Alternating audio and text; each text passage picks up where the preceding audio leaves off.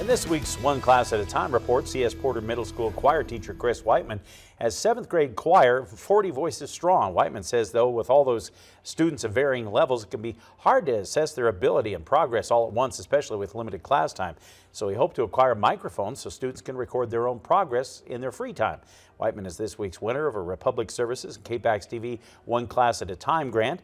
Republic Services Representative Chad Bauer and KPAX General Manager Bob Hermans presented Whiteman with a $250 check to help purchase USB microphones. It's a great tool for assessment for us to see where kids are at, see where they need improvement. It's hard in a class of 40 kids to really go one by one, and this will give them a chance to record themselves and upload it, and then I'll get a chance in my free time to listen to them one by one.